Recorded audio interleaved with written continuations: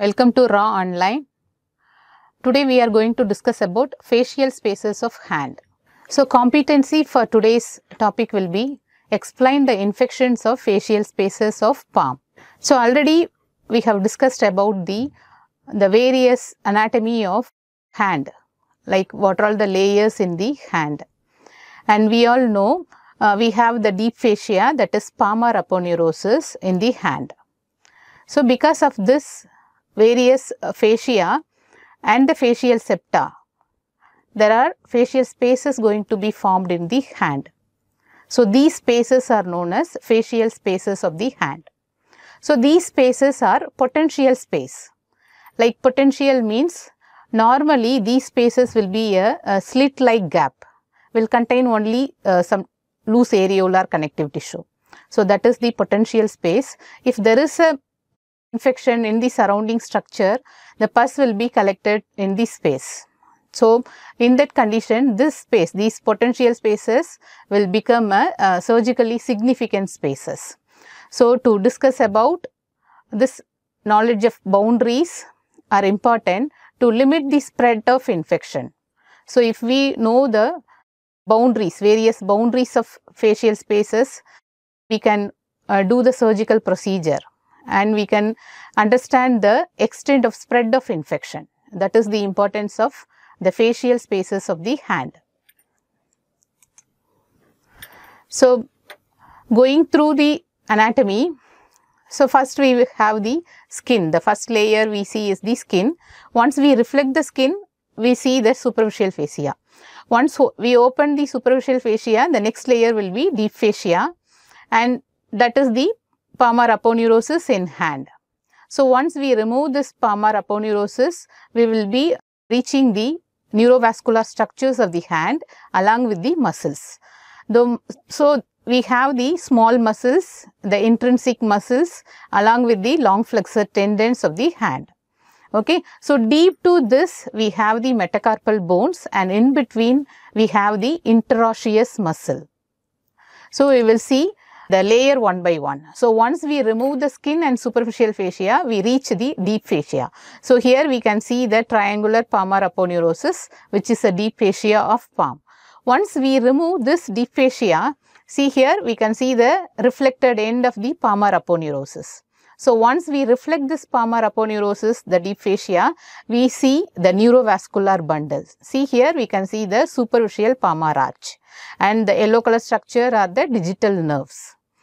So along with this neurovascular bundle, below which we see the long flexor tendons.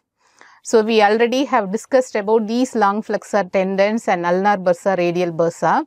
So here the long flexor tendons for medial four fingers will be covered by a common synovial sheath, and that is known as ulnar bursa. And this, the tendon, long flexor tendon to the pollicis fingers, the thumb finger, that is the synovial sheath covering this flexor pollicis longus will be known as radial bursa. So here we can see the ulnar bursa, radial bursa and long flexor tendons, and with the lumbrical muscle. See here we can see a slender worm-like muscle. So these are lumbrical muscle. So this will be below the neurovascular bundle.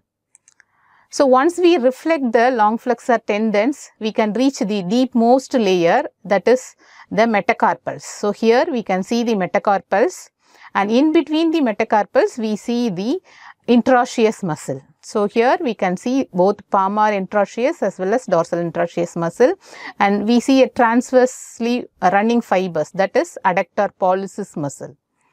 Okay, so this is about the anatomy, overview of the anatomy of hand. So first we see skin and superficial fascia. Once we open, we see the deep fascia. Once we cut out the deep fascia, we reach the neurovascular bundle, that is superficial palmar arch and digital nerves. And deep to this we have the long flexor tendons, and deeper most layer will be the metacarpals and interosseous muscle. So here this section is cross section. See, we have seen the anterior view of the hand. So here we are going to see about the cross section. So in the cross section, you have to get oriented to the structures. So this is the cross section of the right hand.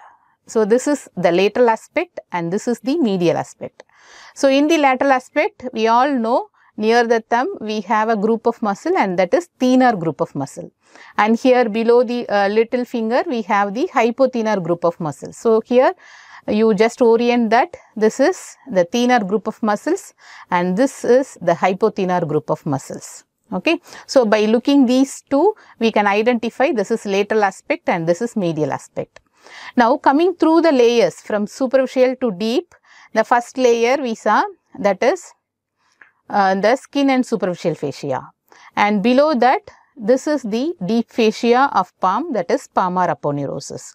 So once we cut the palmar aponeurosis, next we see the long flexor tendons. So here we can able to see the cut end of the tendons, and deeper to this will be the metacarpal bones, and in between the metacarpal we see the interosseous muscle.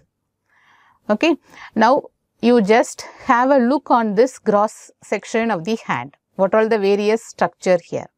Now our facial spaces lying between this deep fascia, below the deep fascia and below these tendons. Right, we will see the next anatomy about these facial spaces. You just have to have this orientation of cross section of the hand.